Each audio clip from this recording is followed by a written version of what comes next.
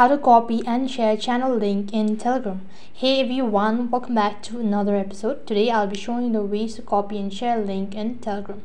So in order to copy and share your channel link in Telegram, first thing first, update your application, check your internet connection. So now go ahead and open up your Telegram application.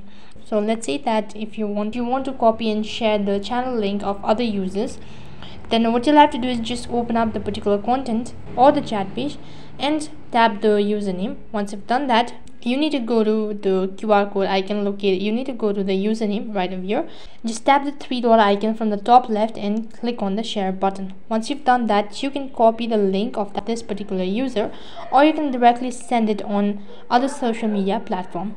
So this way you can copy and share other channel link on Telegram.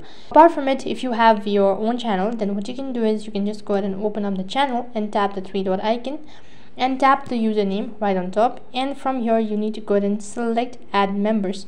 Once you do that, tap on invite to a group via link and just copy the link, or you can directly share the link by tapping the share button. Similarly, you can send it on any of the social media platform, and that's basically how you can share channel link in Telegram.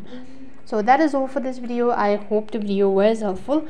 If it did really help you, make sure to like, share and subscribe to our channel.